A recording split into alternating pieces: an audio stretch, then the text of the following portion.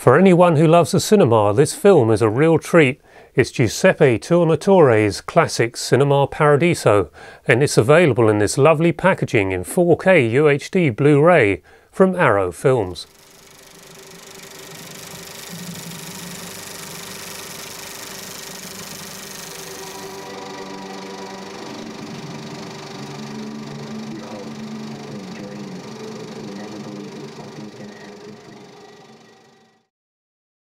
It's quite rare for me to get as emotionally involved in a film as I did with this one.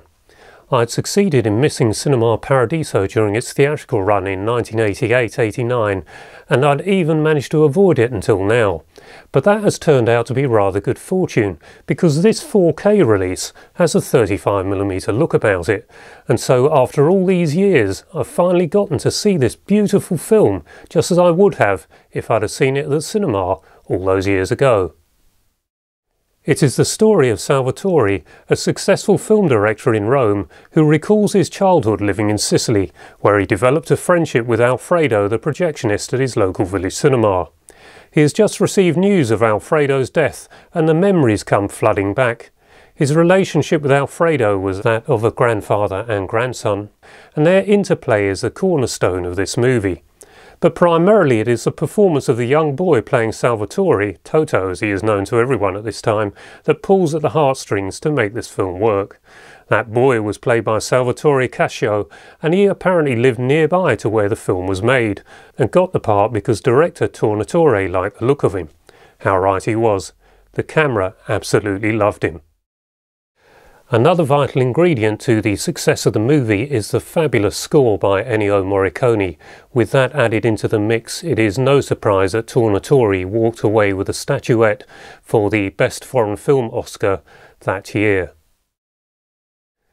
I don't really need to say much about this film because the chances are that if you are watching this video then you already have a love of the movies, and if you've already seen this film then you no doubt love this movie, but if you haven't, you are going to love this movie. It's almost like we get a chance to live part of Toto's life.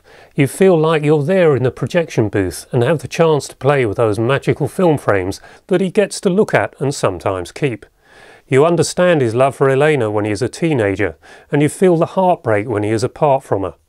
You want him to survive and thrive, and the ending may not be what anyone expects, but it has to be one of the most emotional and successful conclusions ever to have been committed to film. Cinema Paradiso has often been described as a love letter to cinema, and as someone who grew up with a fascination and love of the cinema, and in particular those reels of film, I cannot think of a better description than that.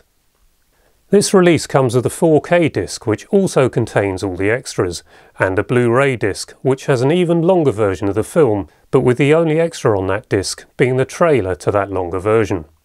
The picture quality of the 4K is not the best you will see on 4K, but it does appear to be accurate to how the film originally looked, so the grading applied to the 4K master on behalf of Arrow Films is good.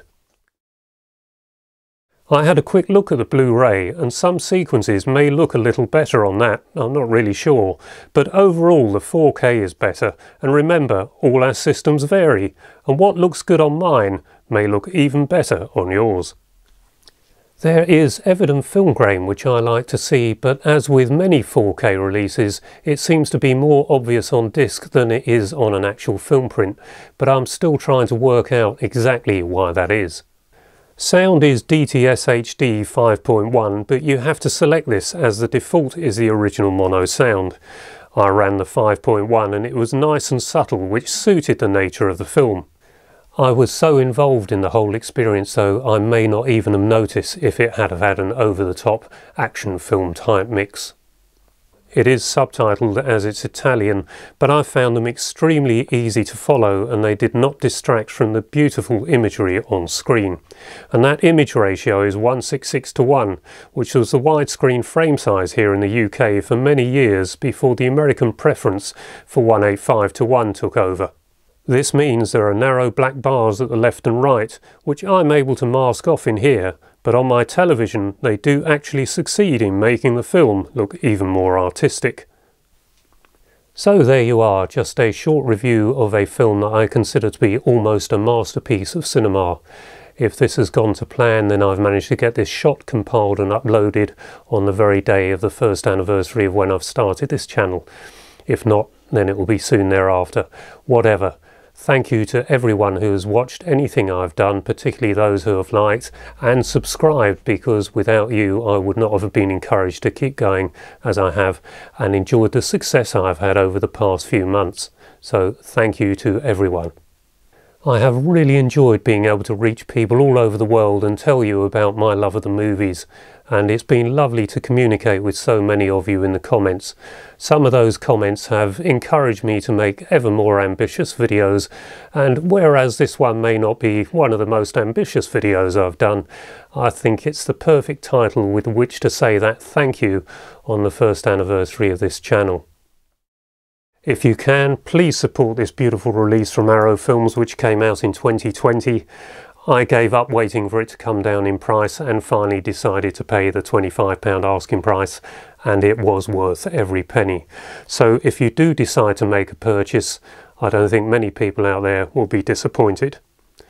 So that brings us to the end, I think. If you did enjoy this video, please give it a like and perhaps consider subscribing, and I'll be encouraged to create more content like this in the future, only perhaps a little more ambitious.